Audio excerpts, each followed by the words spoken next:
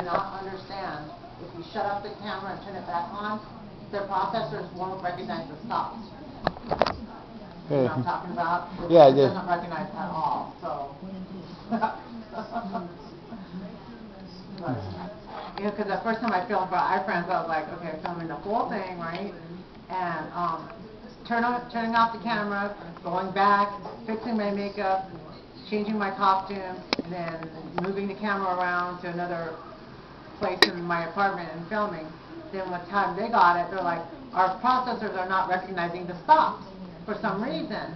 And then she said, you have to press, just keep it on and just press the stop button and then go to your next one. So basically, you should prearrange and know what you're going to film, so that way your battery doesn't run out, and you know what I mean, and you don't accidentally go into that mode where the processors just keep continuously filming it for the Now what kind of resolution do you use?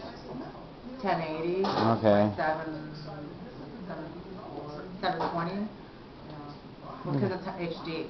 And then their processors, what it does, it makes it to HD, and they give different versions, HD, and then they give the 720 by whatever, and then they give another smaller version, and then they give the TV quality version, so you can choose all different versions. Yeah, I noticed that they also got like that version too. They also have like a small thumbnail version for folks that have older cameras, so. Yeah, so it's just, you know, you can download it and burn it onto your disk, whatever. You can order the DVDs that I made. How's the cooking coming along, honey?